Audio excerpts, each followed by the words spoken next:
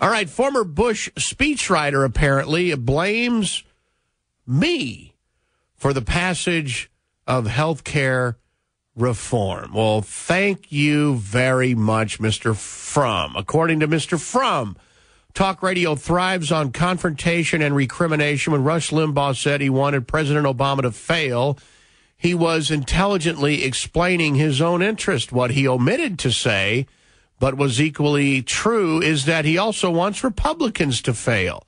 If Republicans succeed, if they govern successfully in office and negotiate attractive compromises out of office, Rush's listeners get less angry. And if they are less angry, they listen to radio less and hear fewer ads for Sleep Number beds. So today's defeat for free market economics and the Republican values is a huge win for the conservative entertainment industry. Their listeners and viewers will now be more enraged, even more frustrated, even more disappointed in everybody except the responsibility-free talkers on television and radio. For them, it's mission accomplished. For the cause they purport to represent, it's Waterloo, all right, ours. All right, let me just say something to you, Mr. Frum.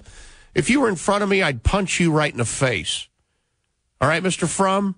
Because your boyfriend, George W. Bush, Jorge Bush, the co-president of Mexico, he sold us out a long time ago, Mr. Frum. I'd punch you right in the face, and I'd kick you right in the stones. And then I'd neuter you so that, God willing, you wouldn't put any more children on this planet that might inherit some of your elite attitudes, Mr. Frum.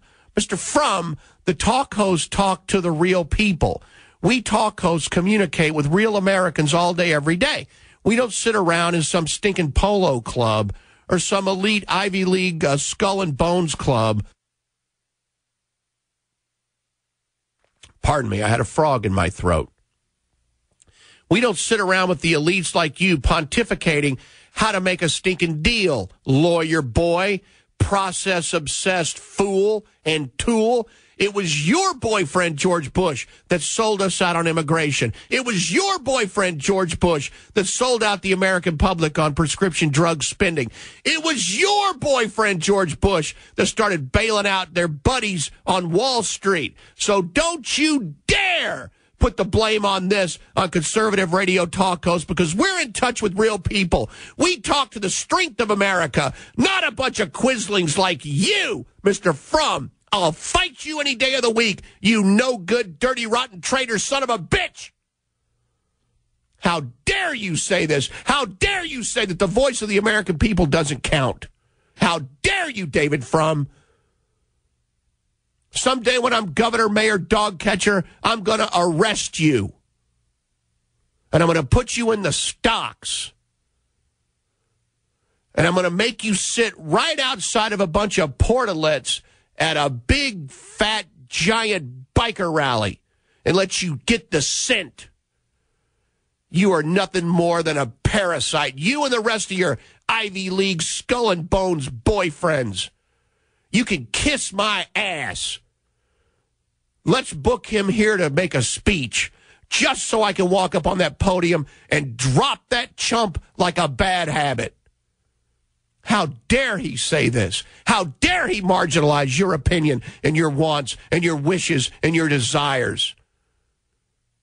My opinion not only is just as valid as David Frum, but I would say it is more valid than David Frum because his track record sucks.